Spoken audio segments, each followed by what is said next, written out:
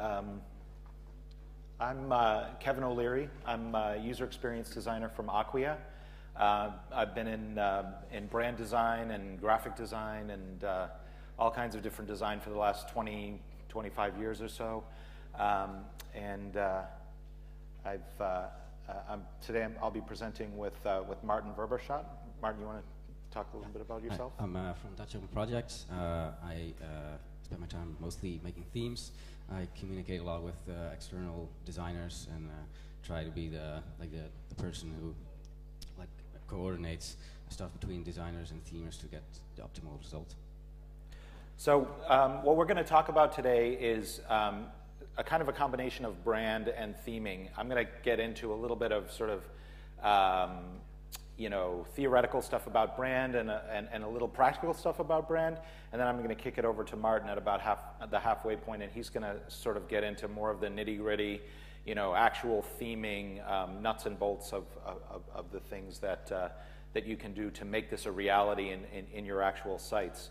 So as I said before, I've been involved with brand for a very long time, and long before actually I was involved with theming for Drupal or even with user experience design.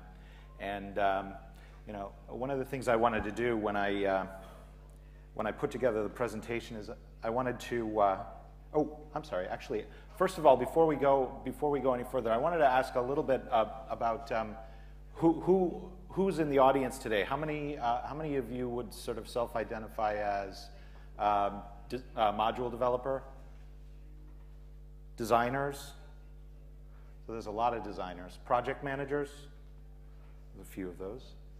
Themers? Okay, about even on themers and designers. So anyway, so talking about brand, I wanted to, when I was putting together the deck for today, I wanted to try to find some kind of a funny or humorous or insightful, interesting quote about brand, maybe from one of my sort of design gods, like Massimo Vignelli or Paul Rand or one of these people who I looked up to and respect. And I was doing a lot of Google searches around brand and quote and funny brand quote. And unfortunately, I wasn't really able to find anything really funny. And the thing that kept popping up on funny and brand and quote was Russell Brand, and funny quotes from him. And he's a very funny man. I thought kind of dovetailed in quite nicely since he's English. So here's a little quote from Russell Brand. It's, even as a junkie, I stayed true to vegetarianism. I shall have heroin, but I shan't have a hamburger. What a sexy little paradox.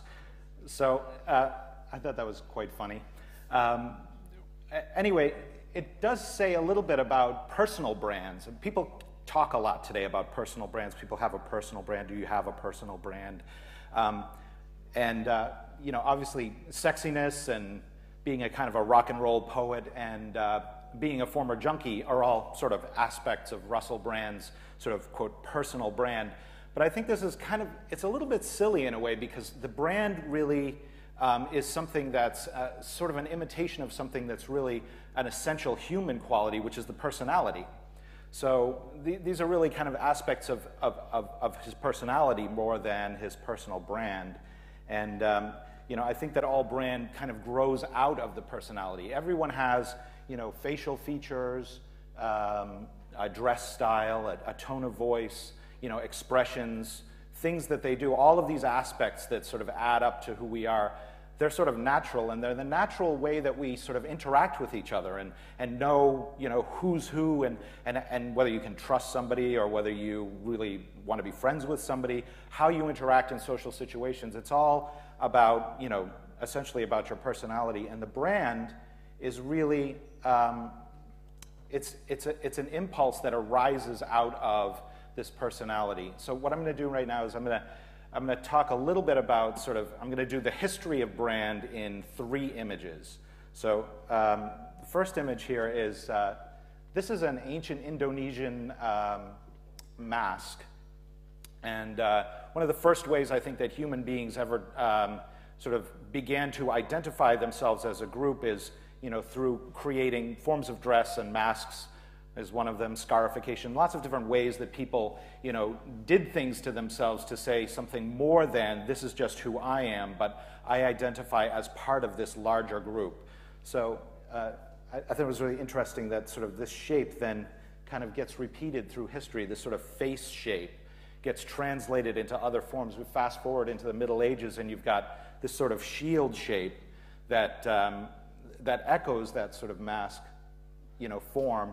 And then this is, again, this is a kind of an example of a group identification. You've got the coat of arms, which starts with the family, and then it becomes something that identifies, you know, the city-state, the nation-state, you know, and larger and larger and larger, and groups of people over the course of history, you know, create these symbols or images to essentially put an image or a personality on a group. That's essentially what the brand is. It's putting a personality on a group. So fast forward to today, and we have, again, the same shield, the same coat of arms is still reappearing throughout, you know, modern corporate branding, and it's echoing and it's drawing from this essential quality of, you know, let me try to put some kind of visual structure on a group, to create a personality for a group, which is what a brand is all about. It's the shared identity of a group. So what about the theme? So the theme, we're here to talk about Drupal. We're here to talk about Drupal theming. The theme essentially is the same thing as the brand. It's just the expression of the brand on the web or in electronic form, whether it's on the web or on a mobile phone or however you're using Drupal to, you know, to disseminate your theme, you know, across the world. The theme is really inextricable from the brand, and it doesn't matter whether your organization is a corporation or a nonprofit or a government agency.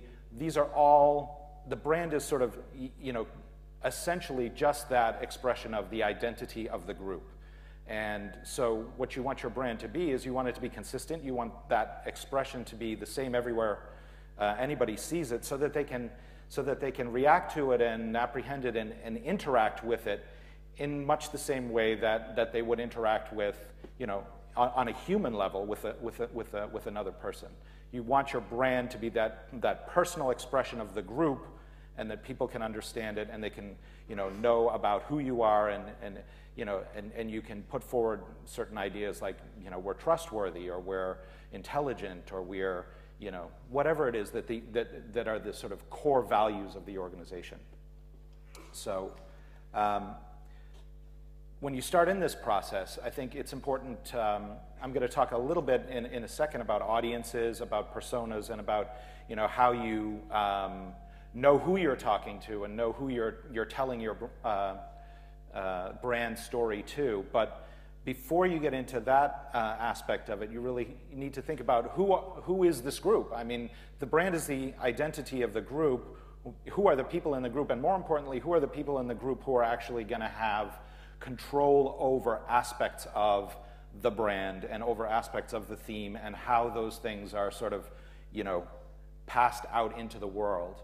So I think it's important. This is obviously, this is not every organization, but it's, you know, I think many organizations have, you know, similar categories to this. You know, when you're talking about, you know, creating a site or a set of sites, you know, to carry forward your brand message, you usually have a product manager.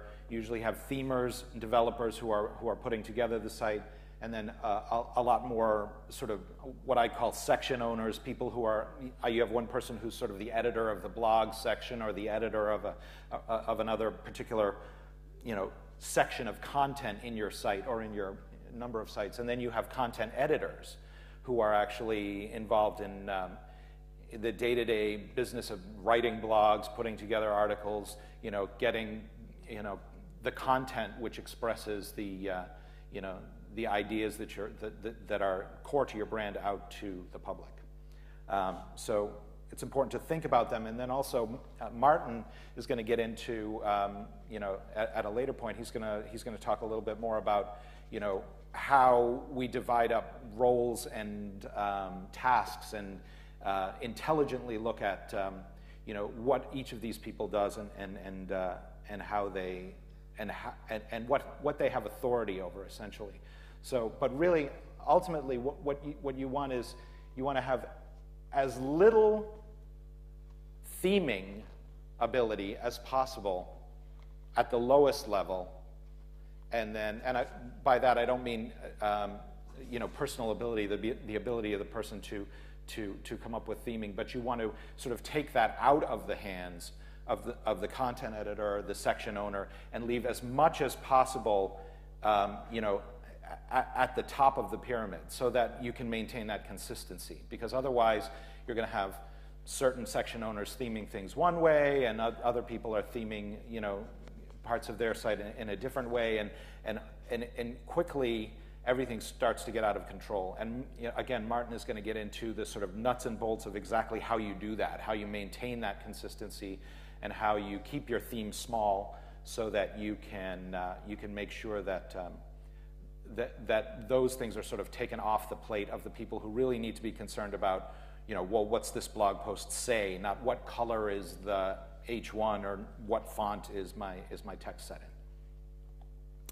So I'm going to talk a little bit now about audiences and personas. So how many people have worked with personas before, or used personas in their day-to-day work? Okay, a few. So personas, essentially, there's a lot of documentation, there's a lot of, there's been a lot of writing out there about what is a persona, and just briefly, essentially a persona is the core user of the product or the message that you're trying to get across. So say, for instance, if you were talking about a product, the persona is the person or persons, and usually there are several personas in a personas document when you start to put together personas to figure out how your product or your site gets used. You think about 2 or 3 different sort of core users, who are the people who are regularly using your product or regularly using your site, and that's very important. I think every design team and every project really needs to have good personas documentation, and really keep going back to them on a regular basis to understand, why are we doing these things? Why are we building in this way? Does it fit our personas? But then, in addition to the personas, you have this sort of greater universe of people who might be coming to your site. So, for instance, in the case of a company site, you might have your key personas, 2 or 3 key personas who are your product users. But then there's these other sort of ancillary kind of audiences, which are people who might only rarely or occasionally come to your site, but they have to be thought about and considered, particularly when you're putting together your content strategy, your information architecture, and as well as your brand design, because brand will sort of, will tailor itself specifically to certain audiences in slightly different ways. So in a company site, you might have partners, you might have media companies who are writing things about you, or writing articles about your company. You might have potential hires. You might have in the case of an open source company, you might have community members, people who are are affiliated or associated with what you're doing, but not necessarily working or employed by you. You might have competition, or investors, people who want to give money to your company to make it keep going, hopefully. All of these audiences need to be sort of taken into account in the when you're thinking about how you structure your site and your information architecture. So just getting into the IA a little bit, it's important when you've worked with your content strategist and you've come up with your audiences and your personas to have a real simple, clear visualization of your IA. And a lot of people use a tree. I use a tree. It's not essential. If you have some other visual metaphor which you find more appropriate, or which you think is a better way to to step back from the whole and see sort of all the parts and how they work together, then that's great.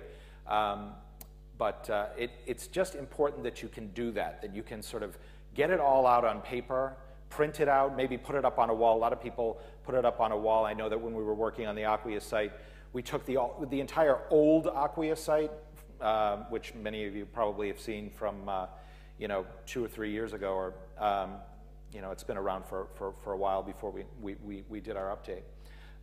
And we took every single page in the site, or every single main section page, and printed them all out and stuck them all on the wall. It was like it was a wall the size of this screen, filled with pages with little pieces of tape and Sharpie lines going in between them. And as soon as you see all that, it was a great eye-opener for us, because immediately we saw all these holes, and oh my God, look at this workflow here. What is the user going to do here? They're sort of sent down shunted down a dead end, and oh, here's a hole, and things come forward very, very quickly.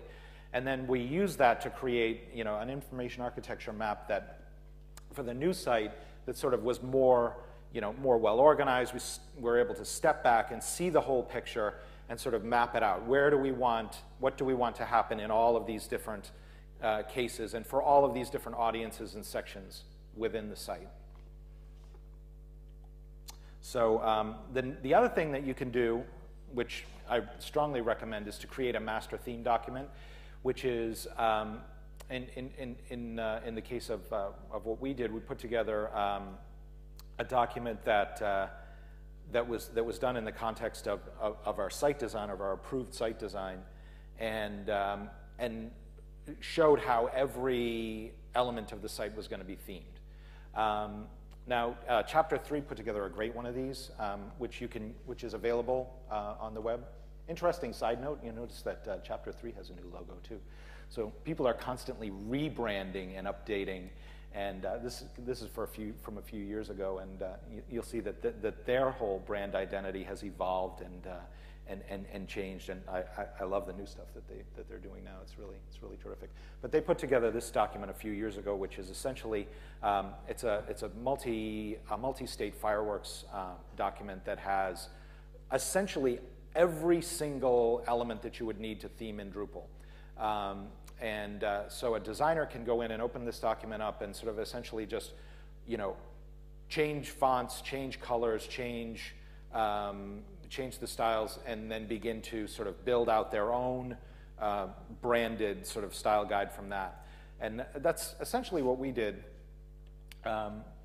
when we created the Acquia site. We put together all of the different elements, all the different HTML elements, obviously H1 through 6, unordered lists, ordered lists, etc. This document actually, this is just a snippet of it. It went on for several pages and went into a great deal of detail with block quotes and 2 columns of text and little pieces of intro text, all kinds of different theme elements, as well as overrides, things that would areas where the essential theme would have to be overridden. For instance, in the sidebar, there's a different ordered list style than there is in the main content area. So that's just sort of kind of a quick overview of starting with brand, thinking about brand as the face of the organization, as the sort of personality of the group, and then how to begin to pull that all together and put that message into a theme which is sort of synchronous with the brand and gets across your brand personality to the people who you want to see it. Now, Martin is going to get into talking about some of the nitty-gritty theming elements, and then we'll go into questions after that. So go ahead, Martin. So, whose theming folder looks like this? I have had selectors that look like this, and we've all had these moments that clients have added a page or a block, and they had to call like, "Hey, it looks not themed. Can you do that for me?"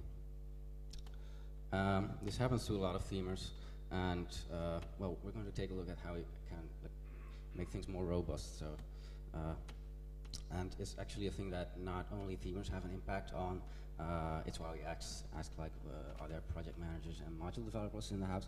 And so in this session, I'll mostly take a look at things from a themer's perspective, but I'll also mention just a few things for developers and project managers to just pay attention to. So the problem actually is that there's no amount of abstraction between the content of the site and the presentation of the content. So every time there becomes, well, every time the content grows or it changes, then the theme needs to grow. So what we want to do is like make the theme behave like a lens. So the site can grow, but the theme will stay the same size. Sure, it might grow just a little bit from time to time, but there will be abstraction between the two. So I came up with just a set of principles that I stick with to make themes more scalable. This is about separating structure from components. And a component is code that just works regardless of context. So it can be a block or a menu or maybe a search field or just anything really. And the whole point is that it always just works. No matter the region or the page, it's always the same. And structure connects these components with content so that we form a page. The structure of the page can be easily seen in Drupal, just going to the block administration page. There's no content, no components, so we just see the structure. And then once it's connected, it can look like something like this. In this process of working with components, markup is central. So every time you need to add something, you look at the pattern library, like Kevin showed you from the Acquia site with all the what does a heading need to look like, or how does a search block need to look. You look at that and you match it with a component, and if it's not already built, then you build the component. Then you know which markup to write for that piece of the design. And the important part is here that it needs to be documented. So when you look at templates in Drupal, you always see these massive comment blocks. Documentation for components doesn't need to be that big, but it's about module developers that may not be familiar with front-end development best practices, and those are really the people that you want to document for. Like, I've created this component, and every module can use it. It's maybe a piece of CSS or JavaScript. So just document short how should this be used, and it's also important to stick with it. Like a lot of people are a bit unsure about it. Like when you work with external designers that may not understand all of this. Like, I don't know how Drupal works, but that's not the point. You should take control of that. And for example, in the design I showed earlier, we had two different search blocks. They're both search blocks, but one has a blue button, the other one has a black button. So you could style those based on the region that they're in. But then you're back at the beginning and you've thrown everything overboard again. So it's important to start learning to think in defaults and overrides. Everything needs a default, so when people add stuff, it will always look acceptable. So usually the most simple version of something is the best default. And the way we do this is we use the cascade in CSS to make overrides of components as efficient as possible. So back to that, no, that one. The one with the blue button would be the default, and the override would just override the color of the button. So we stack the classes, and that way we can keep the benefit of it being well, you can predict what it will do. It will always be that search block with the black button. And when we talk about sticking with this way of working, people tend to make separate style sheets for IE fixes, for example, and this is also something that doesn't, well, it really conflicts with it, because once you change a component, you should be able to predict what effect it will have, and if you have fixes for that component in a separate style sheet, you can quickly lose sight of that. So one thing that HTML5 boilerplate, for example, does is add classes to HTML elements. You can put them on the body or a div inside the body, it doesn't really matter.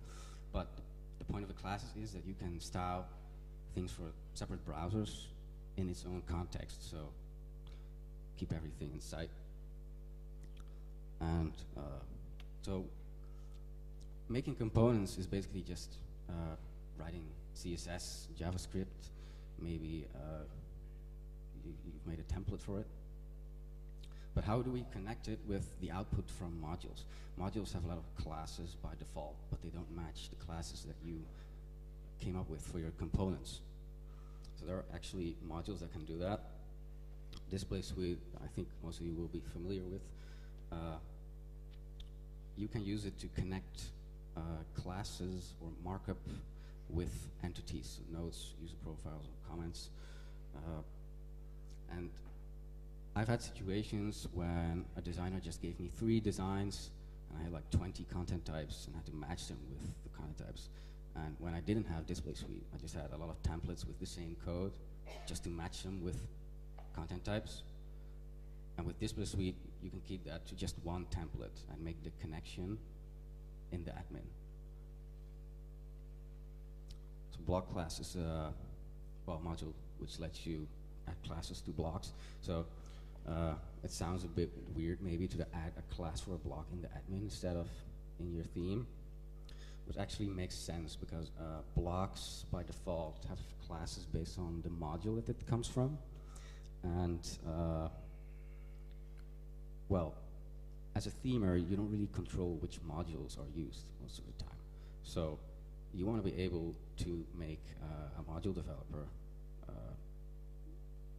set the class himself once he came up with a block, and that way your styling will automatically be attached to the block that he came up with.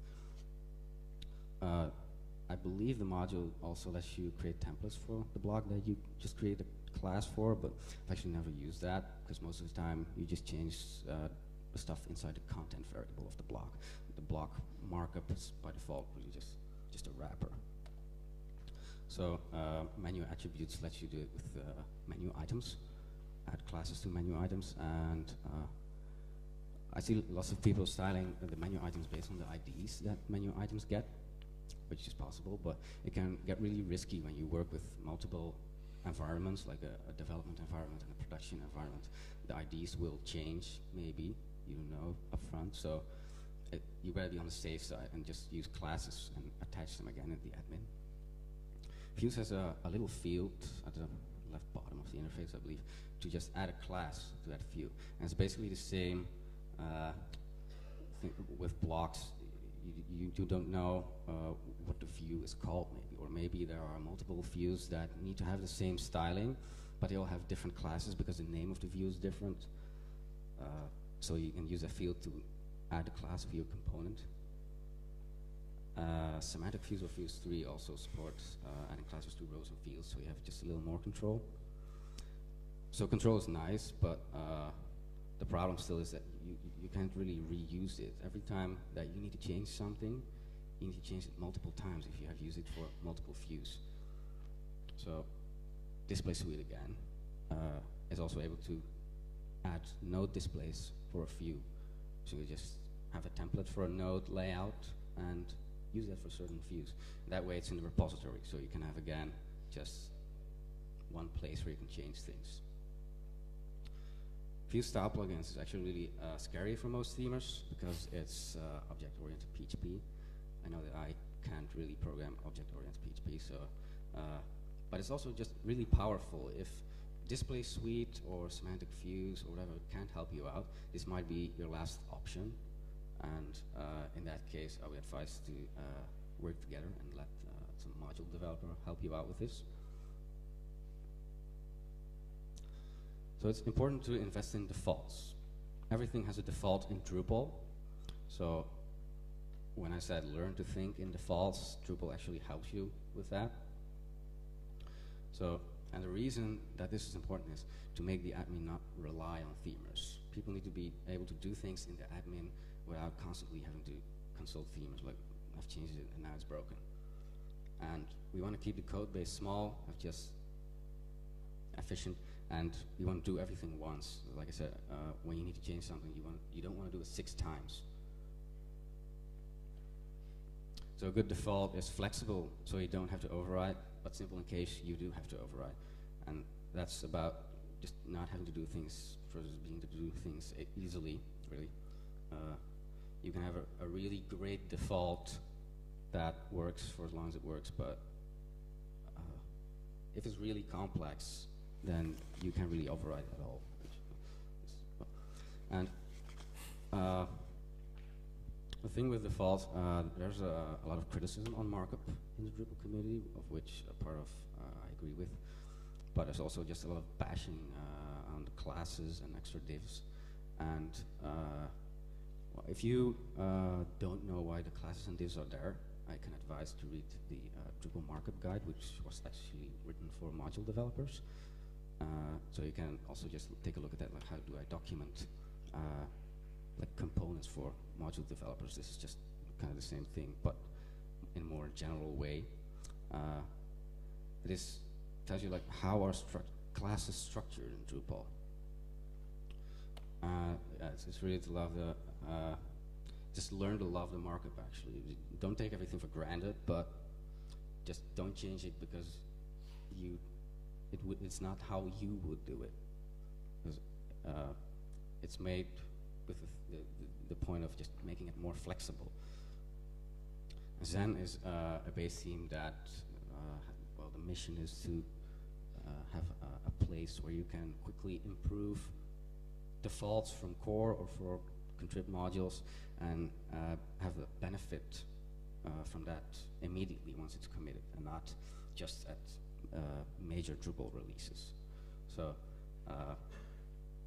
if there's a markup that you really can't live with, then well, just change it. But then I would say also consider turning it into a patch as well once you've done that anyway.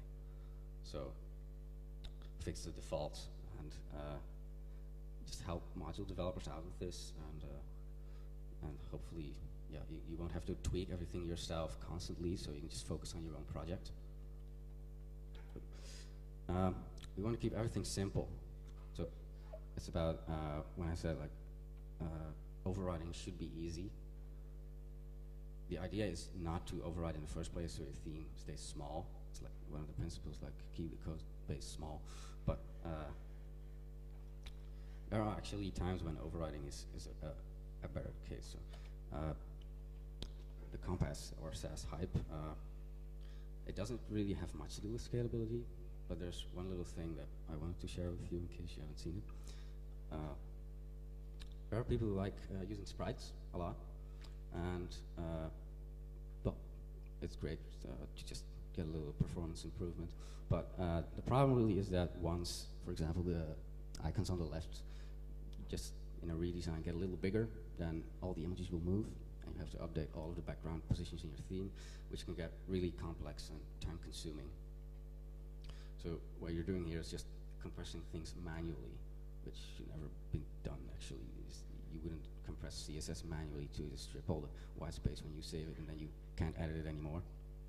So the same actually goes for images. And Compass lets you just keep your images well organized, and then let SAS create the sprite for you.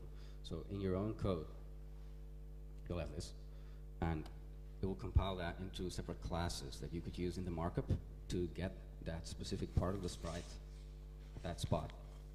And if you don't want to use the classes, then you can use the mixins from Compass to add them to your own selectors.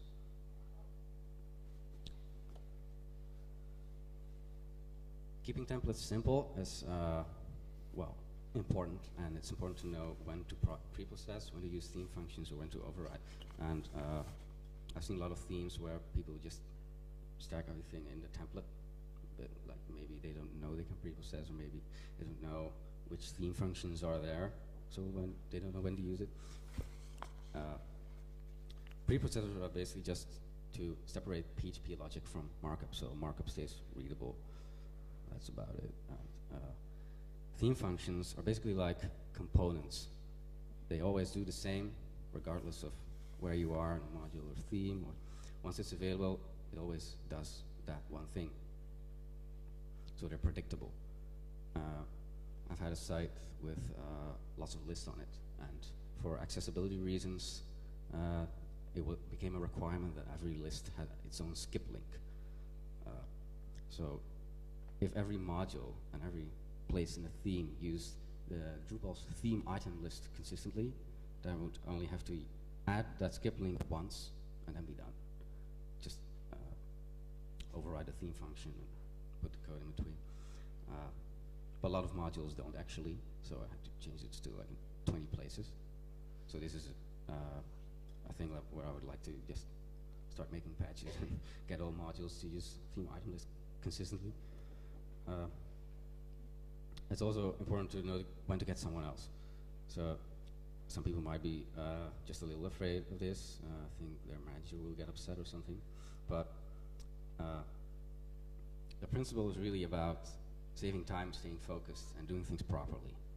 So that thing about view style plugins with PHP, sure, I could learn to program like that, but it would be a great distraction for me as a front-end developer. So to stay focused, I would say get someone else to do that. Get someone to help you out with that. So another example of when it's good to collaborate with developers. A client wants something like this. So I have a content type with a lot of fields, and they all have a lot of text, and they wanted sort of like a table of contents at the top of the page, which could jump to all the separate fields. So I could come up with a solution for this as a themer, which would probably be something like I'd create a template for the content type, and then add a preprocessor for it, and loop through all the fields, and create a variable table of contents, and print that in a template. And then I would override the field templates and, well, put the IDs in there so I can actually jump to those. But yeah, it's more of functionality than how it should look. So it makes a theme bigger without being actually useful. So this is a case where you actually want just this. You want an extra checkbox in the display settings and say like, I've created a new field, and this one should come up in the table of contents or not. So we have more control, and you've made it more scalable. So maintenance gets considerably faster, and you can reuse it more easily across projects if you wanted to. Collaborating with fellow themers who work on the same project is not always easy. You'll quickly get in each other's way. So this is what a lot of companies do, I think. Just say to one themer, like you go theme the blog, you the web shop, and you the forum section or something. So based on site section, you assign tasks to people. But this really could cause conflicts, because there could be a lot of components that appear on multiple sections of the site. So then you still don't know like who should do what. People will get in each other's way. And a thing that a lot of people already do is separate element styling from page structure. For example, with a reset.css and a layout.css. That's one way to do it. You could keep doing that with components. So I don't mean just create separate style sheets for components. That's not necessary, but assign components to people instead of site sections. So this prevents people from having to constantly touch each other's code. But yes, you still need to document, as documentation is more about maintenance than about initial development. So you'll still probably be confronted with each other's code sooner or later. So that's my part of it. So yeah, I think a lot of what Maarten has said and gone through kind of talks to the fact that you know, you want to essentially, you know, keep it as simple as possible so that, you know, you divide up your tasks well between your themers. You know, you create a simple, clean, lightweight theme, and you don't create a situation where, which, you know, we've run into, I'm sure we've all run into, where you know, there's something that's not themed, and all of a sudden people are like, well, I've created a new piece of content and it pops up and it needs to be themed. Anything that anybody creates at any time in your site should at least appear with some kind of a default theming on it that you've designed, and that didn't come from a module, and that didn't come from, you know, the defaults of Drupal. So that's the sort of holy grail. That's the, you know, the ultimate goal, and I think that you know, a lot of these, you know, the sort of steps that Martin outlined, you know, can lead to that.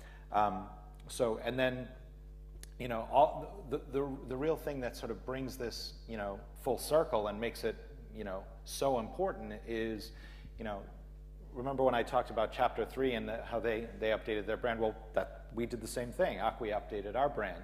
Companies update their brands. They change their color palettes. They change their font choices. They constantly evolve their brands. Brands are not static.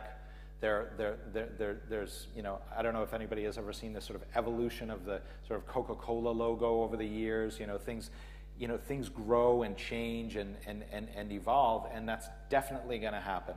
So what you don't want to have happen is, okay, we changed our logo, now I have to update our company logo in 500 different places. Wouldn't it be great to just be able to go in and update the company logo in one place, and that single image file is being referenced everywhere?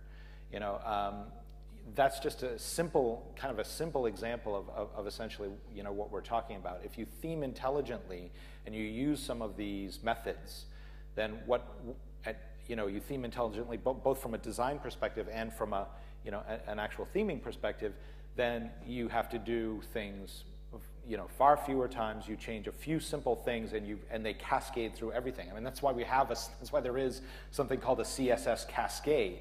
You know, so that the simplest changes can affect, you know, everything in your entire site, no matter whether your site has, you know, 50 pages or 5 million pages. It's all, you know, there in the cascade. That's why we create classes. That's why this, you know, the sites are structured as they are. That's why Drupal has a theming layer, you know, so that these things can be done quickly and simply, and you can make big changes to your design without having to worry about, you know, going and cleaning up every little place that, you know, that it might be different throughout the site. So designing repeatable patterns and designing for the CSS cascade. Now, and if you didn't do it right the first time, which I think kind of was the case with us, then you really quickly learn this lesson, because, you know, you go through and you're like, oh, well, now I have to clean up all of this cruft. I have to go through and I have to you know, do this sort of, you know, backbreaking, you know, work of going through everything and changing all these little overrides and hunting throughout the site for, you know, things like, for instance, inline CSS styling, which is, you know, the bane of our existence. So, you know, don't assume your old content will flow seamlessly into the new theme. That, you know, it certainly, if you didn't follow the steps, you know, you're going to have big gaps and big holes, and things are going to reflow, and it's going to be ugly. And you know, I've been in that world, and I don't want to be in that world again. So you redesign, you rebuild, and you do it right the second time.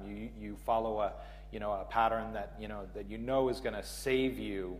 It's about saving you immense amounts of work down the road by doing it right the first time, essentially.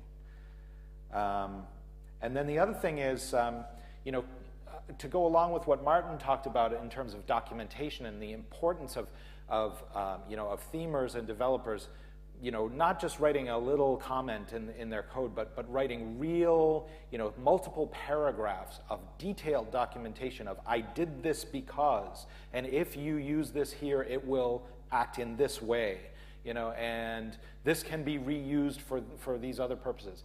So real detailed, thoughtful documentation throughout, everything. And that's true of designers as well. I mean, we're all designers any designer who came out of the print world, as I did years ago, is very familiar with, the brand standards manual. Well, I think the brand standards manual is essentially a thing of the past. It's kind of it's an archaic way of looking at things. You have this sort of static printed document that you disseminate around, but a brand standard site is a much more sensible and really valuable document, not just for themers, but and not just for people who are maintaining or building onto or growing your site on an ongoing basis, but for all the people who are still maintaining the standard, the traditional printed assets of your organization. I mean, if you're it doesn't matter whether you're a nonprofit or a corporation, you're going to have printed materials, collateral that you send out to people. You're going to have training materials. You're going to have all kinds of other assets that are digital assets that go along with your brand, and having all of those things as well in a brand standard site where any partner or any branch office or other people who collaborate with you can just go and quickly grab the assets that they need and have permissions and roles to be able to get into that brand standard site and get that logo. Or I mean, how many times designers, how many times have you gotten an email from somebody, can you send me the logo? If you have a site where the logo exists, that task is now off your plate. They get the exact logo they need in the format they need it. You've got it there in multiple different formats, and and people can have a resource where they can go to and constantly know the current state of the brand, because the site can be updated on a daily basis. So if anything changes, it's instantly available to everybody. So and obviously your master theme, having your master theme available, then you can retheme other. You can use that theme as a theme for other sites, which is something that we've done. You take a theme that you've created for one site and clone an entirely new site from that. So with that, we'll take some questions. Anybody?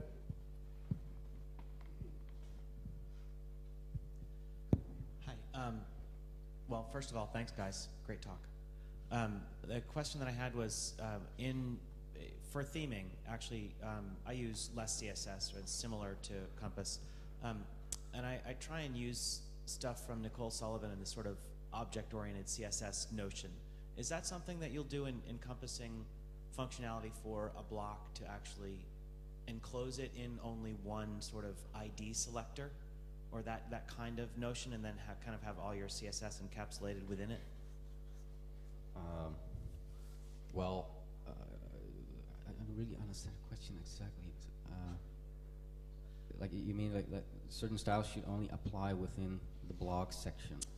Well, it's sort of nesting selectors inside sort of a global one for that entity. Yeah, well, then you really need to be sure that there are absolutely no components on that page that need to be used in a different section, of course. So I do think that it conflicts with the whole idea behind the component styling, because the idea is to never, how can I say this, you never know when you might need to reuse something. So maybe you aren't reusing it right now, but maybe it gets redesigned just a little bit so it can go on the web shop section as well. Or yeah, so I don't think I'm getting it across well. I'm sorry, because I think it would support that actually if this is how you identify that component. But it's just a way of writing the CSS so it actually isolates those selectors and they can't kind of bleed out of that styling for that component. I think the point of the components is that they can bleed out once you would want that, or want someone who doesn't control the theme but is doing things or adding things in the admin, that once he does that, things won't look like crap. But and if you just isolate that, then there's no point really in thinking in components, because once you've made them, you're locking them, so to speak, and you can't reuse them in other sections of the site. Okay, thanks.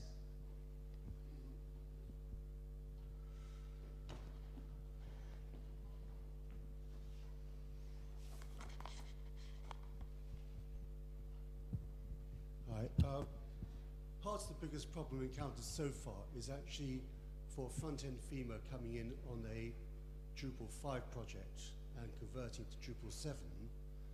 For future expandability, how would you document the theme for future expandability? Insofar as how would you itemize where all the components, classes belong within the CSS sheet? If you've got a CSS sheet of 2,000 lines, how would you easily summarize that and explain that within the site or within your style guide for a future front-end developer? So the CSS is probably not well structured, or what really is the No, I mean the structure so itself. If you want somebody to easily go in there, change an image to another image, how would you easily explain that for another front-end developer coming in and taking the project on maybe 2 years down the line? So I think I might be able to answer at least part of this, because that's one of the things that we went through recently, is upgrading from D5, and essentially a lot of times you really just need to throw out a lot of that old CSS, and rewrite it. Ideally, hopefully you don't have to throw away code that people have spent time on and worked hard on, but sometimes you do, and but I think that if it's well commented, right in the code itself, that I don't know whether you can talk to that a little bit in terms of how your processes for documentation or best practices for documentation of CSS style sheets. Yeah, well, I kind of see like a template.php with a lot of preprocessors and theme functions. They always have the typical comment blocks above with just this function does that, and then the longer description if necessary.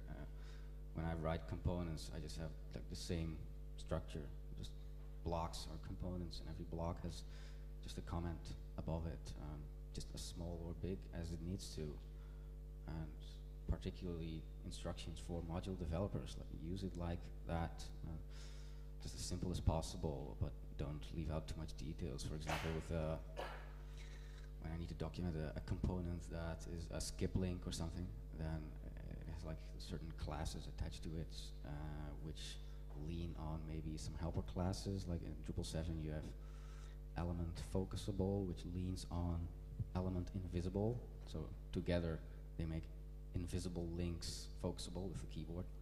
So things like that really need to be documented. It's just, yeah, really like what would I need when I were a module developer to use this? It's really hard to explain when I don't know what code exactly is there. But Did that answer your question? Comes close anyhow. Thank you. Yeah. Anything else?